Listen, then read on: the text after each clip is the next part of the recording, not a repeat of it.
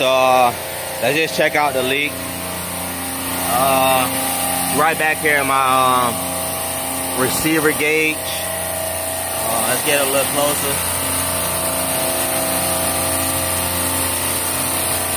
So we are definitely losing refrigerant, and look at the bolts.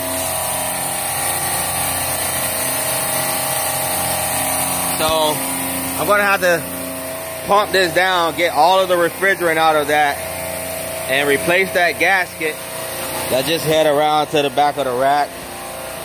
Here's our drop leg right there. This pipe here, right here in front of us, that's our drop leg. It's coming back from the condenser.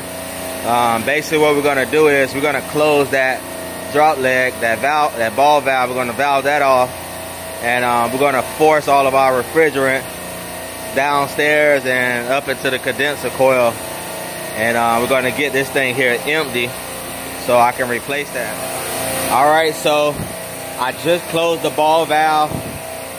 We're gonna wait till this thing pump down. Let's see what the liquid level is right now.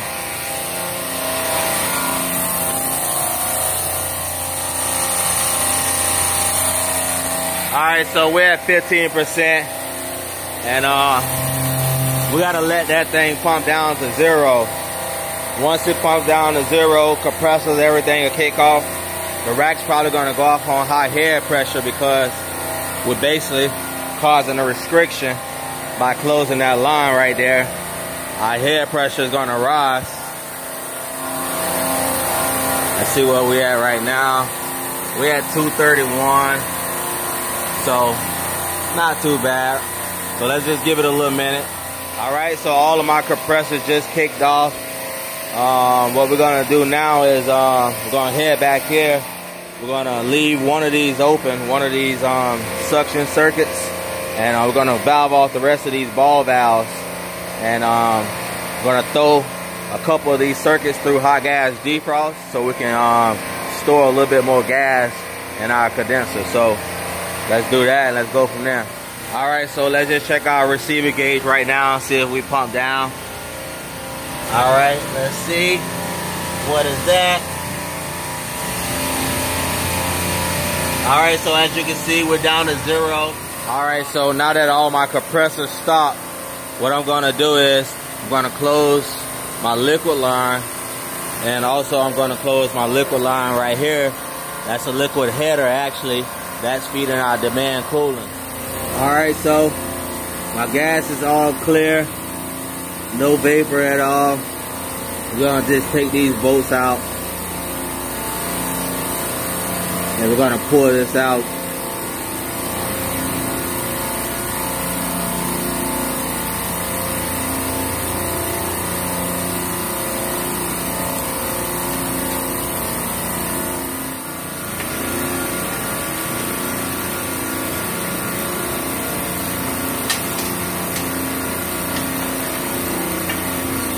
All right, so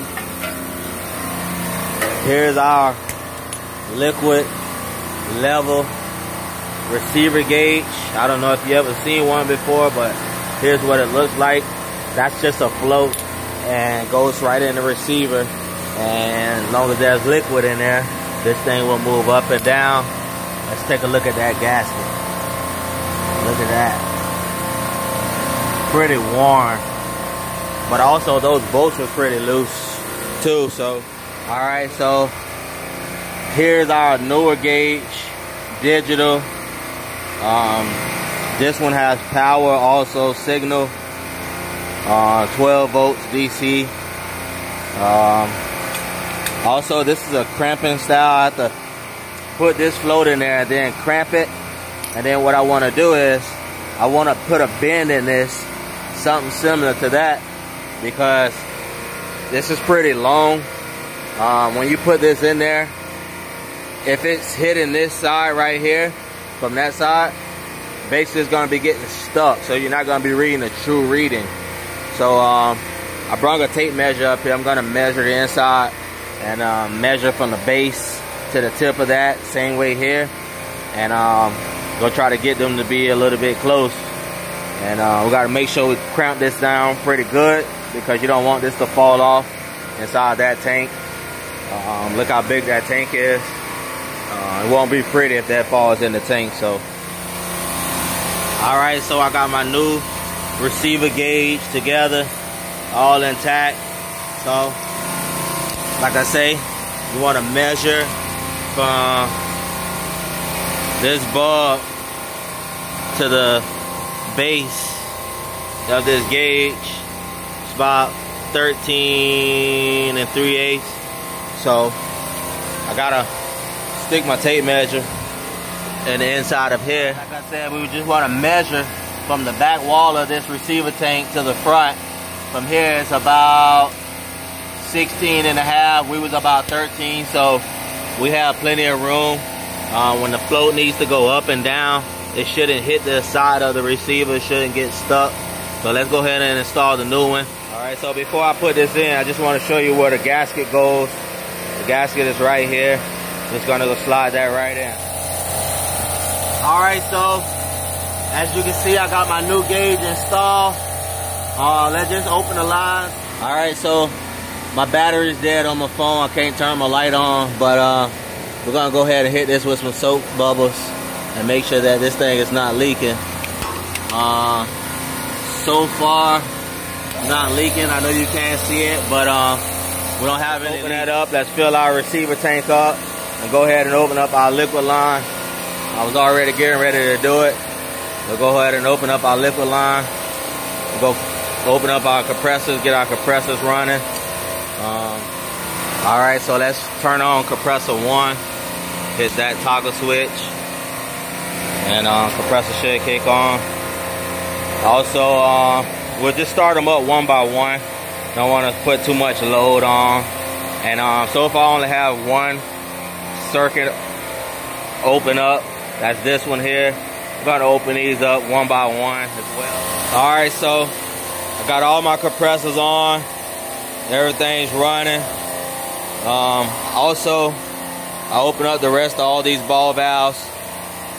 When you open these up, you want to open them up one by one, because we had the case off for a long time.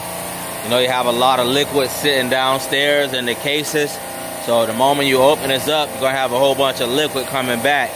So you want to open them up one circuit at a time to give the rack time to adjust. Sometimes you hear the compressor start making a lot of noise, or your amp draw will go up. If you're checking amps, I mean, you're taking on too much liquid. So always open these up one by one. All right, so let's just check our circuit. Where we at? Rack 1. As you can see, rack 1, we're at 9 PSI. So we pretty much pulled down all of my cases out of alarm. We got one case right there at 74, that's in defrost. But everything's pretty good, so we're gonna wrap it up from there.